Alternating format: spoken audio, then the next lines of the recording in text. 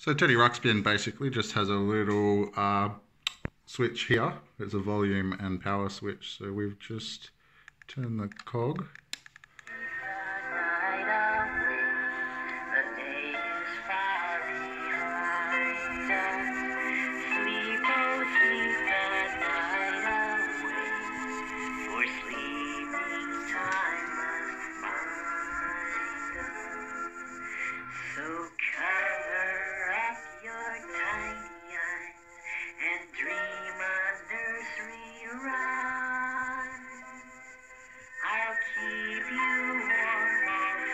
So it looks like his mouth moves, but his eyes don't blink anymore, unfortunately, which is a bit of a shame. It was a really popular toy in like the mid-80s. And he will come with 4 cassettes here. 2 of them are doubles, and there's one inside the bear right now as well. So you'll get 1, 2, 3, 4.